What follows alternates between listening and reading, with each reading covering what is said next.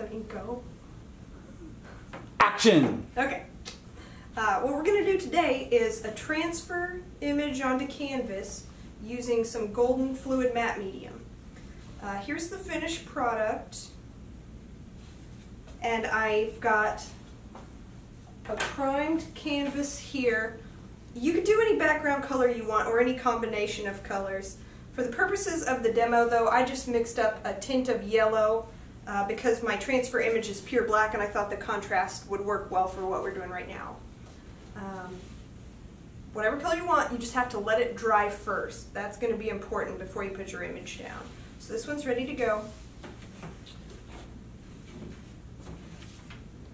What I've got is just a laser jet print of anything you want. You can do something that has midtones. We made this one entirely black and white. Again, just to keep it basic for the purpose of the demo.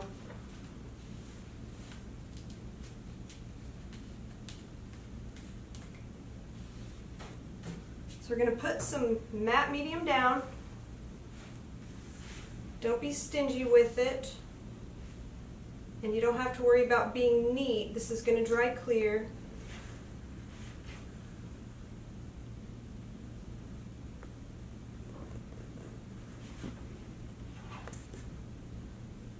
If you had time and you wanted to, letting the first coat drying and adding a second one wouldn't hurt anything, but it'll be just fine with one thick coat.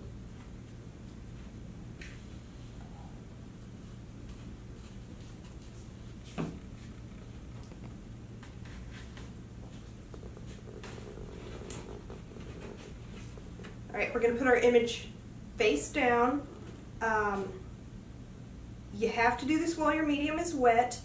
And something to keep in mind is that if you're doing some sort of image that has letters or numbers, you have to make sure to print your image in reverse because it's going to show up opposite when you're done. It's not going to make a difference with this, so I just printed them off straightforward. I did think ahead and I knew I was using a 5x7 canvas, so I sort of cropped my image accordingly. But my matte medium is still damp.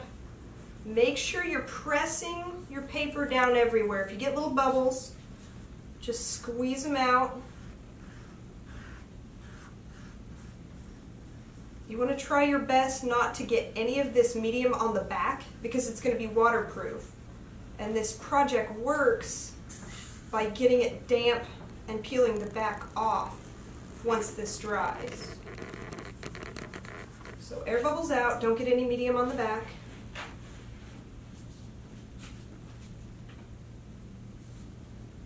Here is a dry version. So I've just got a bowl of water and a sponge that has a scrubby side on it.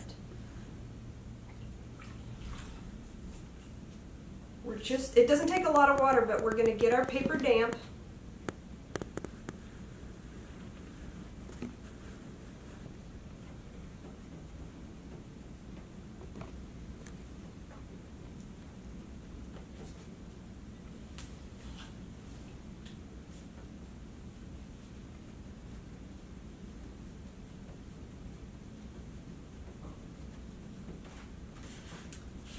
And you can see when your paper is saturated because your image really starts to show through.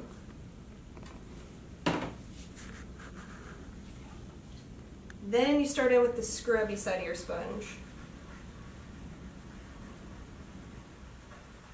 And that damp paper will just start rolling off and leave only the black from your print off.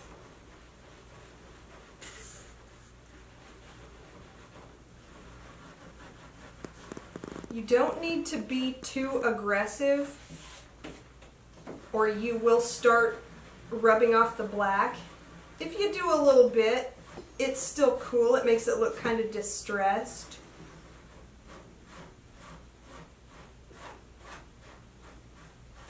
But obviously there are going to be certain parts you don't want to lose.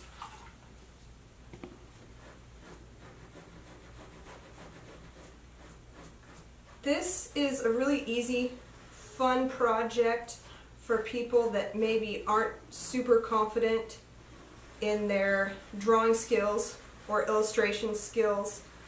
because you can use any image you want from a photograph or whatever kind of graphic you have, and you still end up with a neat handmade piece of art.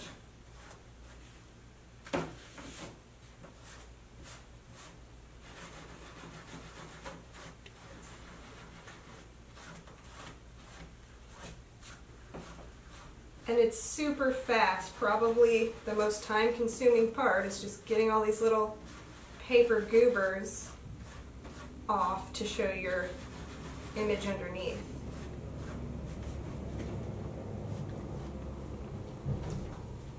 And that's pretty close. With the finished copy, I did do a coat of gloss medium over the top. If you like the glossy finish, and it helps kind of hide any little paper fibers that are left, and it'll just keep it nice longer. This is just straightforward gloss medium. If you wanted more color,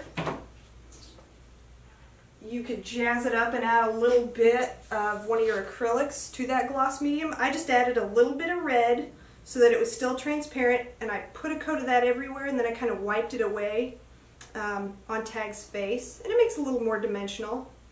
Makes it kind of pop arty. So really very easy, very limited amount of supplies that it requires. It's a lot of fun.